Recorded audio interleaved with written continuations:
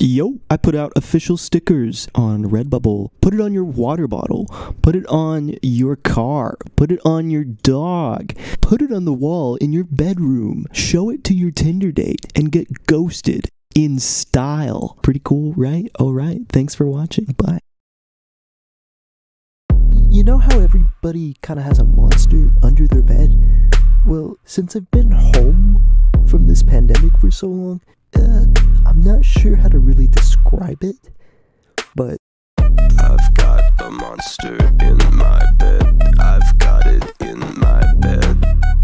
No longer underneath, it's now inside the bed. I've got a monster in my bed, hun. Got a monster in my bed, yeah, you heard that right. Let me tell you the situation, and maybe you can explain why I'm feeling this way, why I'm feeling this.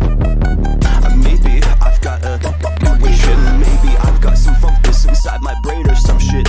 Maybe there's a little man that's telling me where to go, or maybe it's just the aliens. Maybe it's just the aliens. All I know about the situation as of now is that thing that's underneath my bed. He's got a portal underneath to his whole nation, and now they're coming up, and it's in my bed. Did I mention that? Or is it in my head?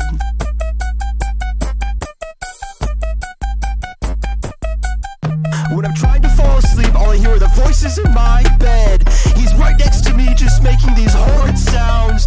I don't know what to do about the situation.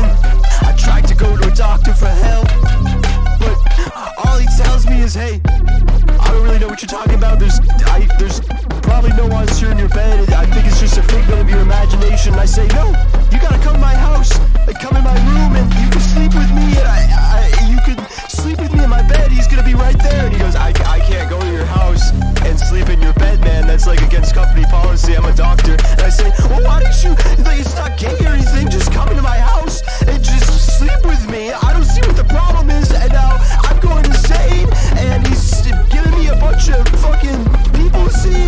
I tried to call the police, and they don't know what I'm doing, and I don't know what to do with the situation. And oh god, I can hear everybody that's ever died in my whole life.